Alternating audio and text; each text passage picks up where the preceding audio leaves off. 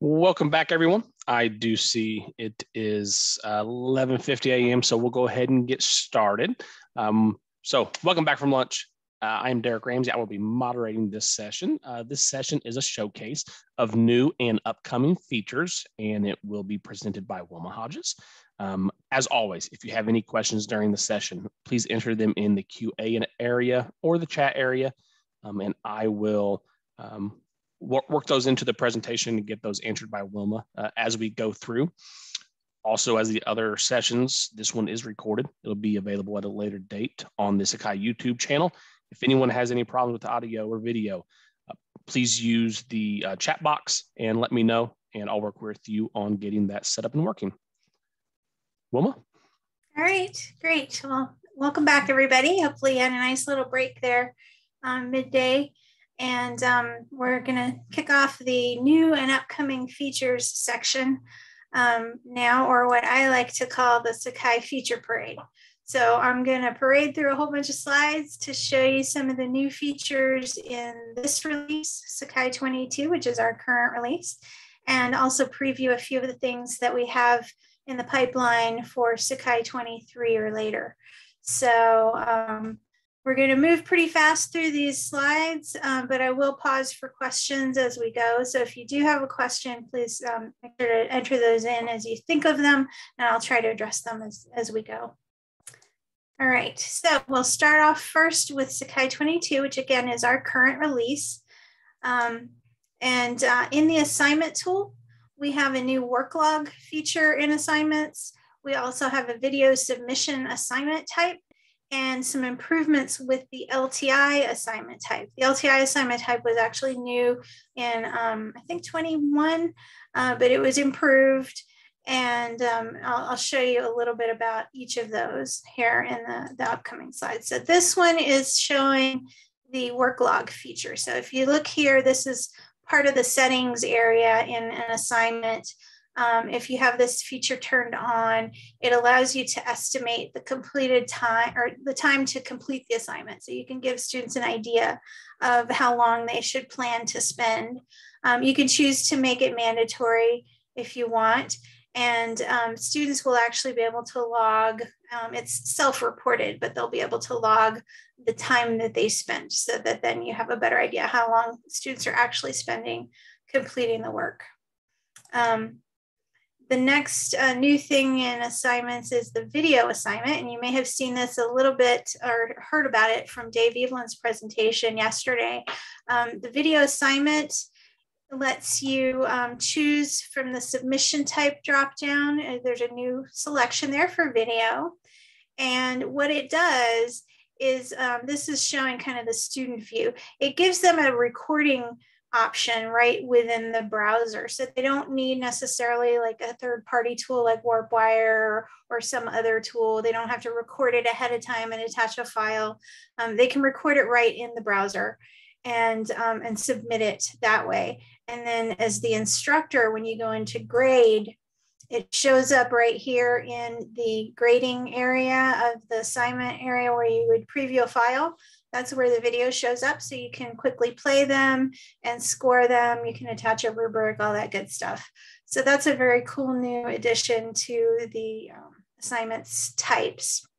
The other one that I mentioned was the improvements to LTI. So if you've not tried out the LTI assignment type, it's also in the drop-down menu there for the submission type.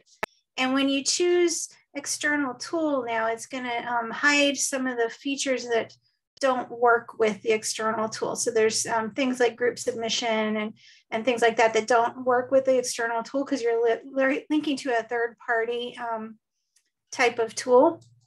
But it will, this is what it looks like when you choose that. You can select any tools that are installed.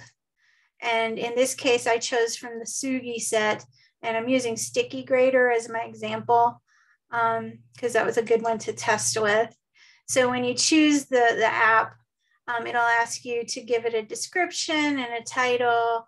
Now this is going to vary depending what app you choose. This is just specific to Sticky Grader, but if you had some other LTI tool, you would be configuring whatever tool it was you selected. And then once you drop it in, it's going to ask you if you want to change the assignment title to whatever you named that LTI item. In this case, sticky grater. So I said, okay, I'll do that. And then down here at the bottom, you probably want to allow resubmissions. And the reason for that is because all the grading is handled in the LTI tool, that's where a lot of the feedback lives. So students need a way to get back into the LTI tool to see the feedback if it's something where you're providing feedback within the tool. So giving them unlimited submissions just lets them get back in there to see that whatever it was that they submitted and see your feedback in that third party tool. So that's optional. It really depends on the tool, whether or not you're going to send them back to it to see anything there. But if it is something like Sticky Grader, where I'm actually commenting on the document itself, then I wanted that selected so that people could get in there and see those comments. And I am grading it, so it is going to send it to the grade books. I checked those options there.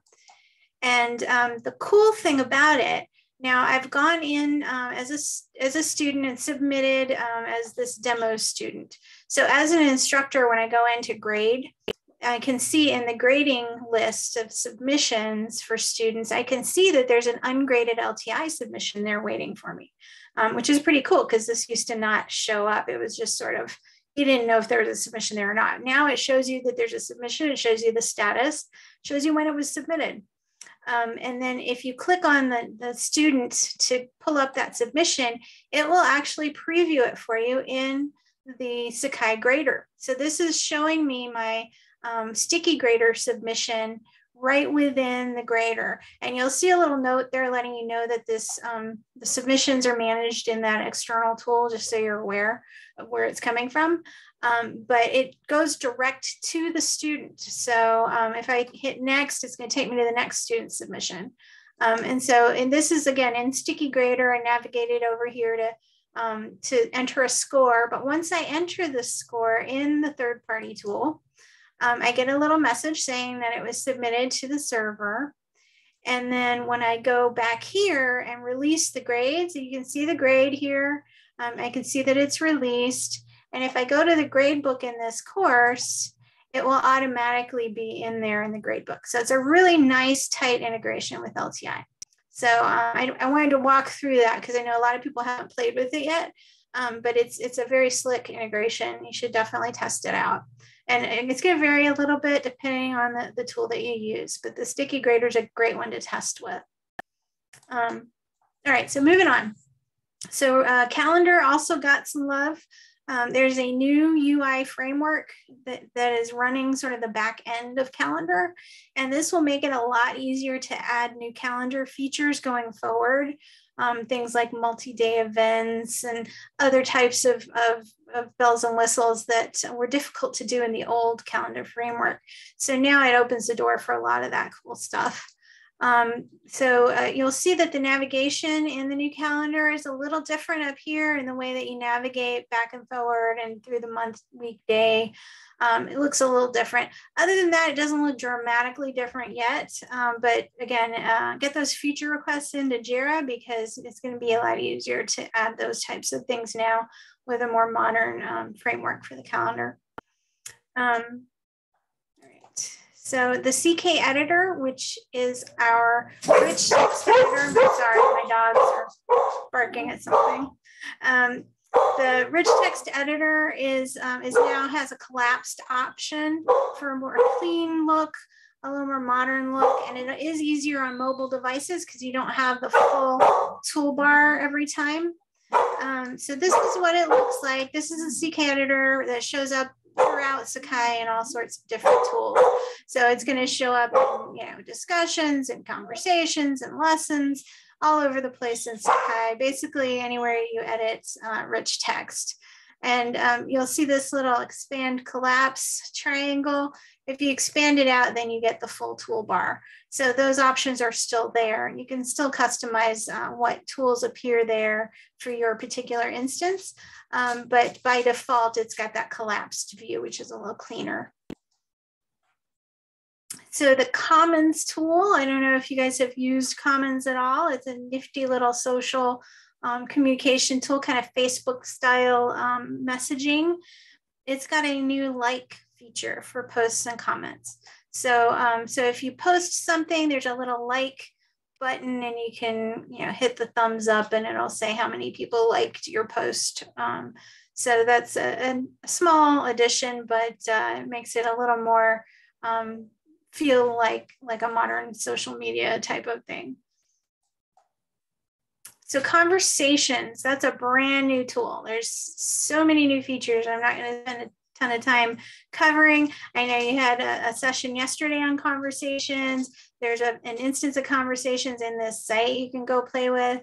So I won't be able to cover all of the features, but some of the key ones are that it's anonymous Q&A, you can have reactions, you can have pinning, you can have tagging, there's community guidelines. There's a whole bunch more that, like I said, I encourage you to go and play with it, explore for yourself. But it was designed from the ground up to be a new modern tool. And we're very excited to roll it out with Sakai 22. One thing that you'll notice, and these are just some screenshots. So you've got your settings. You can turn these on or off depending if you want them enabled for your course. So things like upvoting, bookmarking, community guidelines, all those are options you can turn on or off as the instructor. So this is what the community guidelines looks like. If you do enable it, when people go in for the first time, they have to agree to it before they can actually get in and participate, which is it's kind of a nice feature if you want to make sure that people acknowledge it. The instructor of the course, the instructor's posts are highlighted. You'll see it's highlighted in kind of a green backdrop to differentiate it from the other posts in there. So, so that when you're answering a question, you can kind of quickly scan and visually locate the instructor's answer a little bit easier. These are some of the reactions that are available here. You can also mark things as a good answer or a good question. And as I mentioned, you can have anonymous posts. You can also pin things to the top. And it'll show you over here if things are answered or unanswered by the status of that question mark. You'll also notice this was kind of a late addition to conversations, but we managed to get it in to the 22.1 release, I believe, is the addition of the discussion post type. So it started off with just the question part, but for the anonymous Q&A, but the discussions post type has also been added. So that's available too. And you'll see that you can differentiate here between discussions and questions based on the icons associated with it. Discussions also allow for a little bit deeper threading of posts. So lessons, and we saw a great demonstration of lessons earlier today. So you may have already seen the new page layouts in that particular presentation, but just in case you missed it, there is a new layout feature. And it's if you pull up add layout, you get your choice of different ones. So you can preview them. This is a subpage, the interior layout with a resource section, and then an interior layout with tasks sections. So any of those you can add to a page and it'll automatically drop in that template, and then you can manage or modify the sections with your particular content. It makes it a lot easier to create attractive pages without a lot of work. So that's a very cool addition to the lessons tool. All right, so in profile, we have personal pronouns now in profile. So I know a lot of folks like to indicate their own personal pronouns in a variety of applications. Well, you can do that now in your site. There's also been an addition of Instagram to the social info in the profile tool. So let me show you what that looks like. This is an example of the personal pronouns. It shows up under the name pronunciation area in Sakai. So you'll see that there's a drop-down menu there. You can choose from one of the provided ones, or you can enter your own. And once you make a selection here, If you have the roster tool in a course, it's going to show up in the roster. So you'll see that it shows the pronouns there. So that's where it surfaces it. And anywhere else in Sakai where the individual's profile is linked, where it shows that basic profile information, you can choose to make those pronouns visible. It's one of the privacy settings, I believe, but you can enable those so that they show up in different places. And also in the profile, as the instructor, well, actually any user, you can go into your profile up here in the top right and link directly to your profile. And under the social networking, that's where the Instagram URL shows up. So if you have an Instagram you want to make available to people as part of your profile, you can go ahead and put that URL in there so that it shows up anywhere that the profile appears. All right, so rubrics. I did a session yesterday on rubrics. So you probably saw some of these already as part of that session, but we'll just recap them again in case you forgot or in case you missed it. So there is a new criterion group option in the rubric tool when you create a rubric. You also have the ability to export rubrics as PDF. So you can print those off or save them as a PDF file. And there's a negative penalty point option now for criteria. So if you wanted to be a little more strict with your rubrics and have penalties for not doing something, it gives you the option to put those negative points in. So first we'll just see a quick image of the criterion group. So this is when you're creating or editing a rubric, you can add a criterion group. And it just puts kind of a visual divider in there so that you can group sections of your rubric underneath it. So it doesn't have any points associated with it. I know people were doing kind of a hack in the past where they would put sort of a item that didn't have any points so that they could have that sort of break in the rubric to organize it. Well, now you have it without having to do the workaround. So this, you can have as many different criterion groups as you like to break up your rubric sections. And here's just an example. I had one I called objectives, and I put a couple of objectives underneath it. All right, so the printing, this is showing me a rubric that is in a student submission. So if you have a graded submission that you're looking at for a particular student, you can click on the PDF icon up at the top. And what it does, it actually exports the graded submission for that person. Sorry again about the dogs. They're not behaving very well today. Okay, so you can also print a rubric from the rubric manager. So if you go here, you'll see the PDF icon, and you can print a blank version of the rubric without any student grades or student information attached to it. So this is, again, another way to easily share those or print them off for your own records. All right, and this is the negative point value. So any criterion where you have points, you can just put a minus sign in the front of it and it will take it.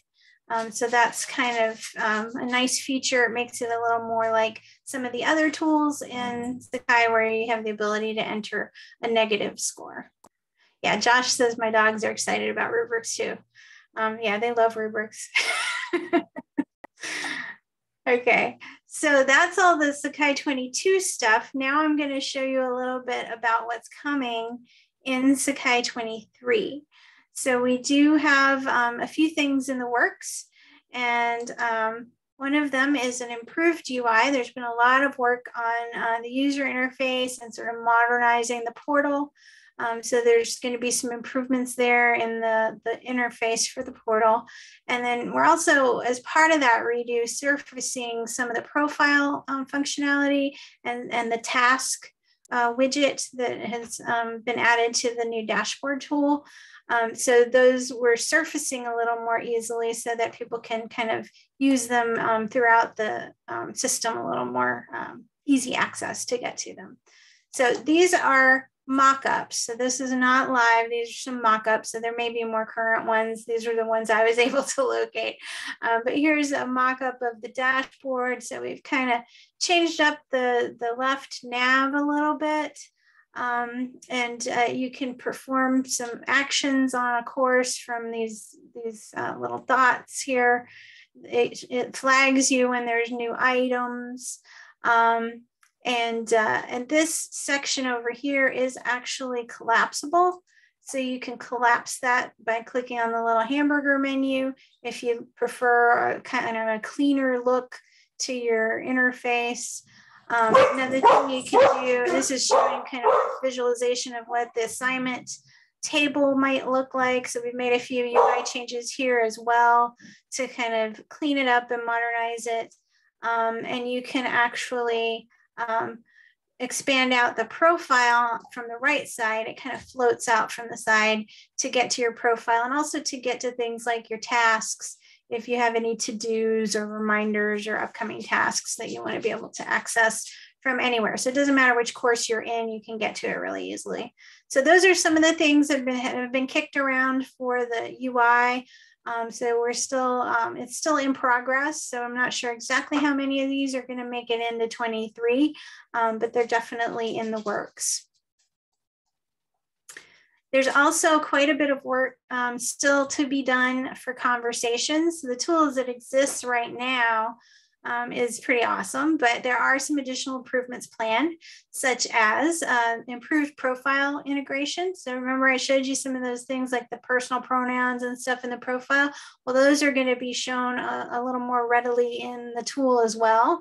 There's a full functional search within the tool. So if you want to look for posts from a particular user or with a particular keyword, it's going to make that an easy thing to do. The full set of emojis is going to be added. We're also going to have @ mentions. Not sure what happened to my bullet there. Dropped off somehow. But we'll have @ mentions that send notifications via email.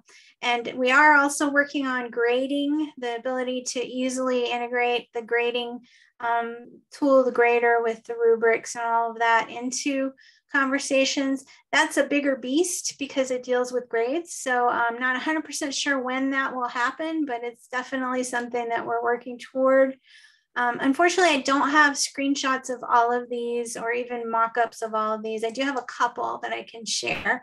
So this one shows the profile. So you'll see that it's showing a little bit more of the profile than what you currently get in conversations. And this one shows the full emoji set. So when you go to add a reaction to a post, you get the full set of emojis that people are more accustomed to in a variety of tools. So it's not quite as limited as the initial set that we rolled out. So those are just two small things that I was able to get some mock-ups of. But as I said, we're working on a whole bunch of things. And if you have ideas for improvements, please, tell us in the conversations in this site. In the conference site, there is a thread for suggestions. So please feel free to make suggestions there. You can also open a JIRA if you would like to open a ticket in our issue feature request system and describe the improvement that you propose, and get that documented so that when we do go looking for more stuff to add, it's all there and ready to be worked on. We had a quick question, Wilma. Oh, go ahead. Yeah, you can go ahead. We can wrap back to it if you want. Okay, it's an assignment question for Sakai 22. Okay. Assignment video submission. Can a group assignment be submitted by all students present in the group, like do a single video together, or by a single student individually? I believe that with the group options, you could do either or, right? Yeah. So you could have it. The entire group can submit. So one submission based on the whole group, or each person individually in the group. Does that sound right, Wilma? Yeah, if you set it up as a group assignment, one person from the group can submit. So if they all want to be in the video, they need to kind of like meet up in person and all be in front of the camera at the same time. But they can submit one video for the group. Okay. That's it for the questions. Thank you. Okay. All right, so meetings. Meetings is a brand new tool. There is currently a contrib tool called Meetings, which is essentially the integration with Big Blue Button. And that was actually a little bit of our inspiration for the meetings rework, that as well as the experience of kind of, so much going online as a result of the pandemic and virtual meetings being kind of, super critical to any course, whether it was intended as a campus course or not. So making that easier to manage, making it easier for people to have multiple tools. Maybe they have Zoom and MS Teams that they're on their campus, and you want to be able to manage and schedule from one location. So that's kind of the idea behind meetings. So it will facilitate scheduling, joining, viewing recordings, all of that within Sakai, and kind of a consistent UI for scheduling that takes advantage of things in Sakai, like the groups and the roles in your site. Currently, it supports the Microsoft Teams integration out of the box, and we are working on some additional ones. So the next one to be developed will likely be Zoom, since so many people use Zoom, even though Zoom already has an LTI integration, and that's why we went with MS Teams first. If you want to use Meetings instead, because it gives you a little bit more functionality, kind of a deeper integration with your Sakai course, that's coming. We're also going to be working on the Big Blue Button option and any other tools that people request down the road. We hope to be able to support a number of different virtual meeting tools. So the Meetings tool is available now as a contrib tool. So EDF worked on a lot of the implementation for the designs that we kind of set up, and it is available and out there right now if people want to use it in an earlier version. So you can install it, I think, in versions 20 and up as a contrib tool. It is going to be part of 23 as a core tool, but we wanted to make it available for folks who maybe weren't going to be upgrading for a while. And 23 isn't out yet. And we wanted people to get in there and be able to test it, use it, give us feedback for things that they might want to see added or changed. So this just kind of shows the landing page for meetings with a few different things scheduled. So these are happening today. So anything current kind of floats to the top. Any past meetings show up down here. And if it's something with a recording, the recordings are able to be accessed right from this page. So you don't have to navigate to multiple tabs to get to those kinds of things. The other thing that we wanted to kind of replicate a little bit electronically is the experience of peeking into a classroom to see who else is in there, or maybe looking at a table at a conference and seeing if you want to join your friend over there at the Birds of the Feather. So we have these thumbnails of the folks that are in the session when it's happening, and you can kind of hover over those to see more if there's more than can be shown here. There's also a join meeting link that shows up here. And we don't have a picture of it, I don't think, but we also have plans to make a widget for meetings that could be dropped anywhere. So you might have this meeting widget that shows up in the dashboard or on overview, or maybe even on a lessons page. You could drop in those meetings and have that card show up in lots of different places throughout Sakai. So you don't always have to go to the meetings tool to get there. So that's something that's we're working on. It's not in the current implementation, but it's definitely in the roadmap for meetings. This just shows a little bit about the setup screen, and you'll see that here you have the option to choose a web conferencing service. So right now your only choice is Microsoft Teams, but later on, once we have a number to choose from, if your institution has set up more than one service, so your admin would have to set up the credentials for your Microsoft Teams or for your Zoom or whatever other accounts you might have. And once those are set up at the admin level, then the individual instructors would be able to choose from a drop-down menu which one they want to do. So you could have maybe like your Zoom meeting and maybe a backup meeting in a different service if you have more than one. So anyway, that's kind of the idea behind that. And we also had a little more with breakout rooms. If you want to set up breakout rooms and see who's in different rooms or tables, we call them, you can do that when you actually schedule the meeting.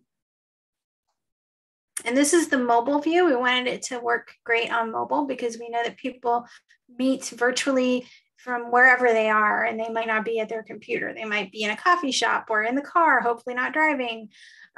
So we wanted it to be something that they could really easily navigate from a mobile device. So this is just a screenshot of the mobile view. Great. And we then had a couple rubrics. Questions, couple quick questions, I think, for meetings. Right. Okay. One, will the meetings tool be surfaced in lessons? We hope so, yes. It's not currently, but that's the plan, is to have a web component that allows you to drop it into lessons. Okay, one more question. How will people differentiate between the Big Blue Button tool from the core?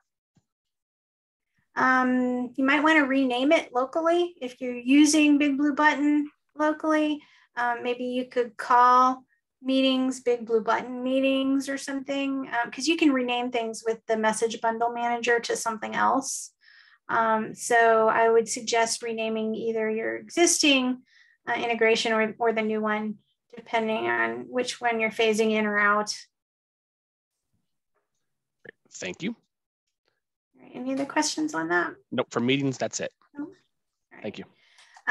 So rubrics also got some new stuff in 23, and it's in experimental now. If you go to Nightly, if you want to check it out, because that's where I got these screenshots. But I'm very excited about this. This was a contribution from University of Dayton. They contribute so much great stuff. So thank you, Dayton. Again, if you went to my rubric session, you probably saw this already. But what it does is once you have some graded submissions, you do have to have a few grades in there first before the report's available. You get these additional tabs. So this tab you're probably used to seeing when you view a rubric, but this student summary tab and criteria summary tab are new.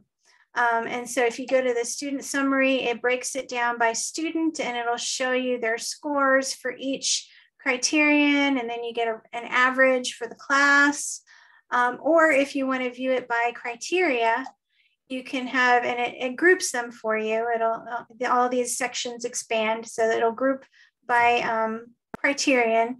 And then if you want to expand all, you can expand out the whole thing and see sort of a standard deviation of how people scored on a particular item in the rubric. So these are some awesome additions to the rubric feature set, so that you have these types of reports available to you. And hopefully we can expand on it in future versions and make it even more feature rich by making it kind of a cross course reporting. Right now it's only within a particular site, a particular rubric. So it's kind of tied to that specific instance of that rubric with that assignment. But hopefully, as I said, from in the future, not for 23, but maybe a later version, we can build on that and make it a little more comprehensive. Right. So that is it for my feature parade. Hopefully you got some new tidbits that you didn't already know, and I think we still have a little bit of time for questions. Yep. Christina asked a question. I missed exactly which feature she was looking at. So it was just there on the rubric. She goes, any chance of that feature being backported into 22? And the rubric summary. Okay. I'm not sure. Do we have any developers on here that could answer that? It's always possible to backport, but it takes work. Okay. Adrian, thanks, Adrian. He did mention that it's possible. Okay, great. Thanks, Adrian. Any other questions?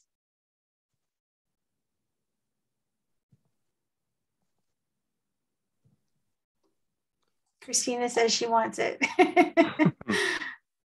How will the from Dave England? How will the school UX work look on mobile? School UX work. School UX work. Can you explain a little more about that, Dave? I'm not sure what you mean. Do you mean the portal changes? New UX. New UX. How would the new UX look on mobile? Well, I know that we tested for mobile, so that's definitely been a consideration. The whole design process was really kind of leaning toward that mobile first sort of design. So it should look good. I don't have any screenshots right now, unfortunately, but I'm sure that they exist somewhere. So we can probably track those down for you, or you can attend one of the developer meetings with the new UI technical call that happens weekly, and they may be able to share some additional insight on that. Yeah, dashboard on mobile has needed some work. Definitely make sure that if you run into any usability issues like that, that they're documented in Jira, because that's going to be our source to go back and fix things. So if you do find something that needs improvement, please document it in Jira so that we can, eventually get around to fixing it. Otherwise, it, just kind of hangs out forever. So make us aware of those things by opening a new Jira if it doesn't already exist.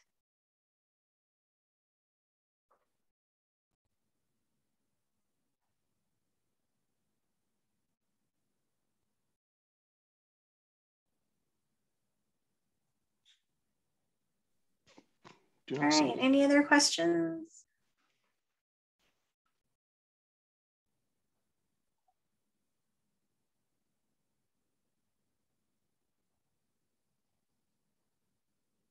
Do not see any other questions coming in. I'm not seeing any new ones. All right. Well, thank you guys. Oh wait, there's one from Vincent Young. A bit confused. So meeting is big blue button. The current contrib tool called meetings is the big blue button integration. The new contrib tool, or the new core tool that's going to be meetings, is going to be a multi-tenant sort of thing, not unlike plagiarism services where you can have more than one that you plug into it. So the new version of meetings will support multiple different integrations, as well as Big Blue Button eventually. But we did Teams first because there was not a current Teams integration.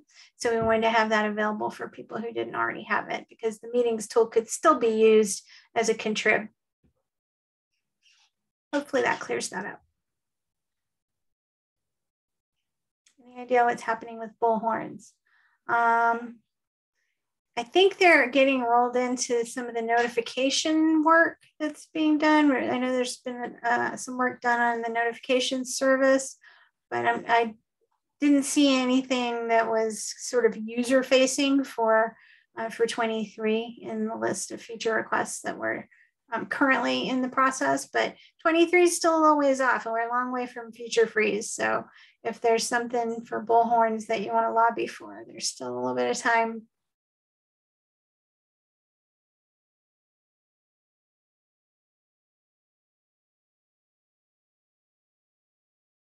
All right.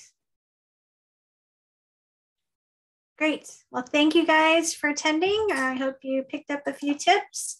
And our next session is going to be our closing round of trivia. This is round 2. So we'll be doing our finalists that have the high scores as well. So hopefully you'll join us for trivia and wrap up our second day of SakaiCon. So thanks again. All right. Thanks all.